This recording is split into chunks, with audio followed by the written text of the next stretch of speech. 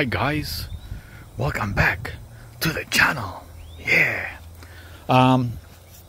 We're having a low season this year on the Wampee, but I want to document it anyway because I know a lot of you are just starting out or halfway there with your Wampee. Yeah, so this one here is the I can't remember actually the cultivar, but it's the one you shouldn't get. It was the first one I got 10 years ago. I didn't know any better. And as far as fruiting, it's done really well. It's a good bearer every year. This is the first year that it hasn't had much fruit in like 6 years. Right, it's usually jam-packed with fruit, but this year, no. That's all right. You can take a year off, right? So it's got a lot of new growth, but it's extremely slow growing here where I have it in the ground. And it only grows like 12 inches, 10 to 12 inches a year. 1 foot a year, guys. Can you believe it? Yeah, so we're gonna try a couple maybe. This is what they look like. Wampee it just came to me now. Can't remember if this is Wampee or not. We're gonna check out the other one soon. I just want to take a thumbnail for the video right there. Click. Yeah, so these are the very first ones. They usually come in April, and yeah, we're gonna taste it again. So it came to me, that was the Guy Sam.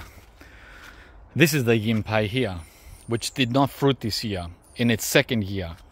I just planted this time last year, and within a month or two of planting it, it fruited. Wow. But this year I decided not to, and that's fine, right? Unfortunately, this one doesn't get much sun at all, if at all, right? And these are similar to citrus. They need a lot of sun, but we'll see how it does. It's growing underneath the Subel white sapote.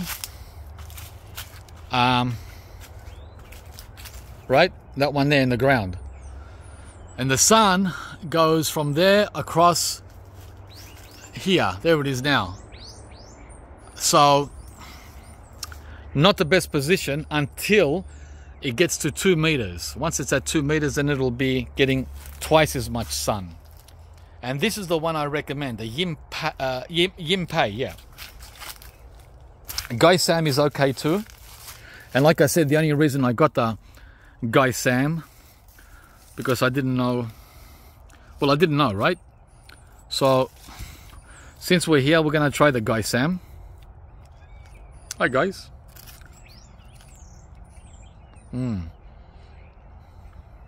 Wow, that is sour. It's got a large seed.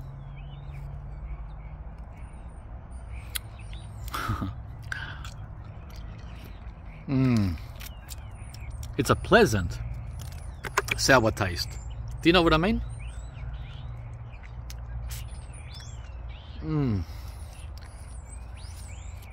Very pleasant.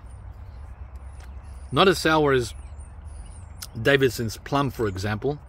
That's brutal. That is a brutal kind of sour. This one is mild and nice. Yeah.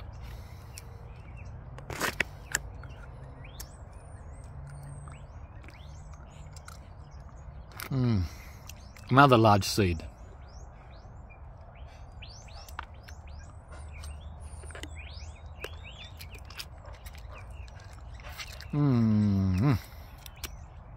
I like it. Doug in Brisbane doesn't like it at all, and I'm sure some others don't either. But guys, even though the Guy Sam is sour, it's nice. It's like a a sour, sweet, tangy citrus. Wow, that was good. All right. And finally, I have this Wampee that's been in the ground for only 2 months. Yeah, I planted this at the end of summer, and it's already 1 meter. Wow. And I grew this one from seed. It's one from Daly's, seed grown. So we're going to compare, and I don't know what the name of it is. I don't think it has a name. We're going to compare the seeded variety over the 2 grafted Wampees, guys. And I've got a couple of more of them in pots, which I'm either going to also plant in the ground or give them away. One there and one over there. Right, that one there. So they're very, very attractive.